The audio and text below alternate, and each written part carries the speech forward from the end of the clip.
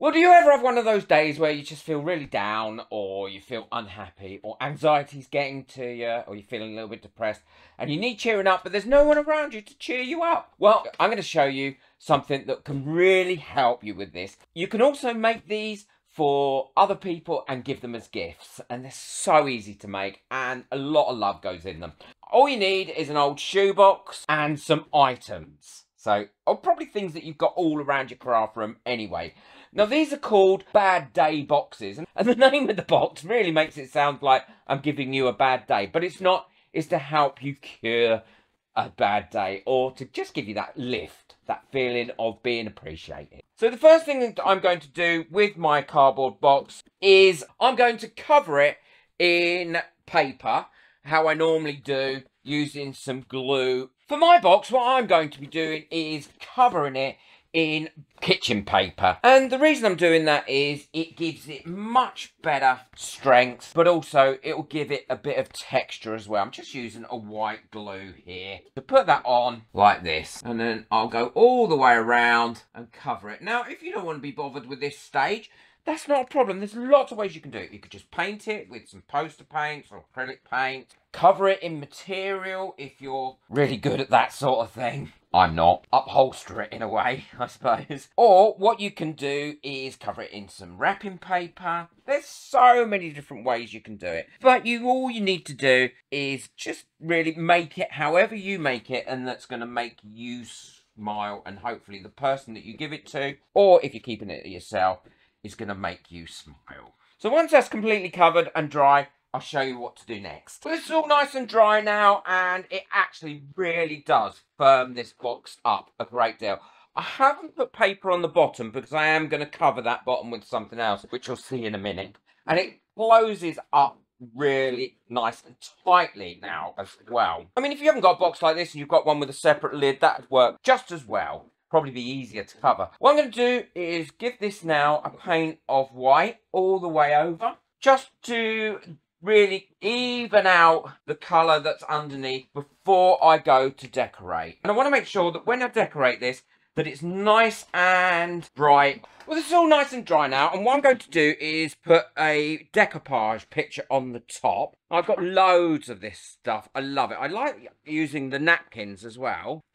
There's so many different sorts. But I've actually chosen this one because I think it's really, really pretty. Now, I don't want to have to match up. Look how pretty that is. That's so pretty. Now, I don't want to have to match up because it doesn't fit right across here. So what I've decided to do on this top portion of the box is do some little paneling. And I think that'll work out really well.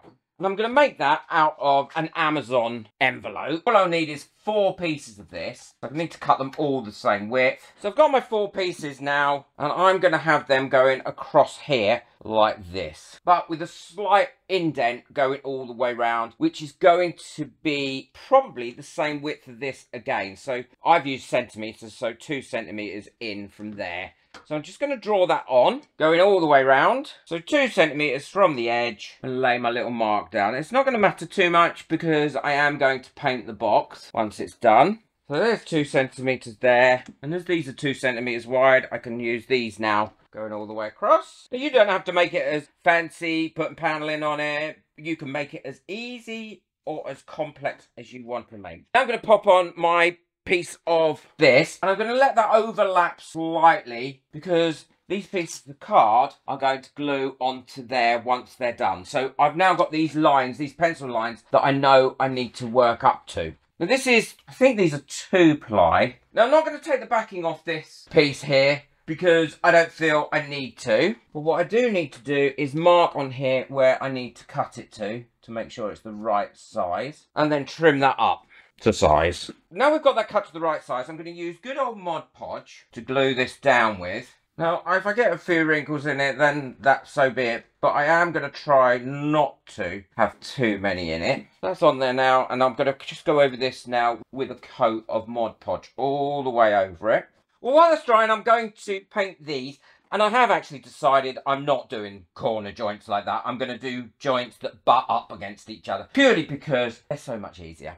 And I'm going to paint these gold, and this is going to be my frame. The gold paint's dry on here, and what I'm doing is painting over some gold leaf glue on this, or gilding glue, which remains sticky once it's dry, because I'm now going to gild these to make them pop out that little bit more. This won't take long to dry on this cardboard. Once it's gone clear, it's ready to use. Doing the edges as well, making a right mess with it. Got it all over my hands, everywhere. So I'm gonna need to wash my hands before I touch the leaf in, because if not, it will stick to me and nothing else. Okay, we'll give them a few minutes to dry. Well, I've spread out my gold leaf. You've got to be careful not to breathe too heavily on it at this stage. And now I'm going to place down my pieces, making sure they're fully covered. And now I'm going to take this one and turn that on its edge, and that one and turn it on its edge. Push that down, all connected, and then just take them apart. I'm ever so messy with gold leaf glue. I'm no expert at this, as you've probably seen, but I do get the results that I want most of the time. Now I can just turn that over and then brush away any bits I don't want. I will link this in the description below. It's not real gold, it's a fake gold leaf, but it works just as well. Well, it works well. It makes it look really pretty, I think. So there we go, that's that finished. I'll go ahead, finish the others,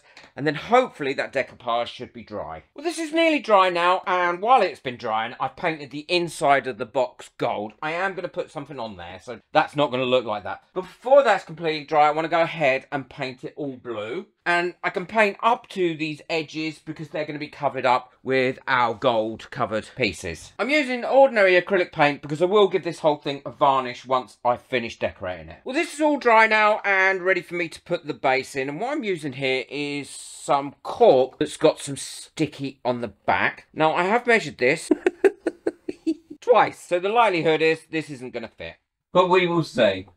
Yeah, I didn't measure that very well. Fortunately, if you haven't pushed it right down really hard, you can take it up. I think my issue with this is actually that I've got it at an angle more than anything. And the cork's in there now, and that gives it a nice base. And what I'm going to go around is with the satin varnish and varnish the whole box before I do the next stage. And then let that dry probably for the next 2 or 3 hours. And then it's nearly finished. Just got to put a bit more decoration on it and the border around this. Well, that's dry enough now for me to put these on, and what I'm going to be using for this is the all-purpose clear glue, because I know that that will stick that down really, really well, and I won't have to keep putting anything on it or any weight on it. I'm just covering it with quite a good layer, and then I'm going to let that dry, and then while that's drying, I'm also going to put some on here going all the way down. And then when you put those two bits together, they will tack together permanently. They've had about 2-3 minutes now to dry, so I can now pop that on there. See, look, that's stuck on there really well already. Push that down and then let that finish off drying. And I can go round and build it up doing exactly that method all the way around. This is all lovely and dry now, and I've just got one more thing to do, and that's to pop on these, which says Mum's Bad Day Box. And then I'll show you what I'm going to put in it to start it off for her. There we go, that's come out all nice. Mum's Bad Day Box. And this is what I've put in it so far to start it off with. And Mum will be able to put stuff in it herself, the things that mean a lot to her. There's a photograph there of me. Look at that. Look how young I was there. And thin. My son when he was a kid. My grandmother. Another one of my son. Another one of my son and me. And also a little scroll here that I've made that she can undo. And Mum's got lots of little things and trinkets and bits and pieces that she can put in it. Wrote a little poem for my mum to go in there as well. So if she's having a bad day, all she has to do is open this little box, take out some of the things and cheer herself up and see when things were good. And I think that's come out really, really pretty. Hope you've enjoyed this project as much as I have. I love making these. I have one of these for myself, and I put anybody that writes me a really lovely comment or sends me a lovely message, I print it off and I stick it in there, and if I'm feeling a bit low, then I'll have a little read of them. Hit that like button, hit that subscribe button, check out the video that I've got coming up next. It's a great upcycle video, but most of all, enjoy your crafting. Take care. Bye.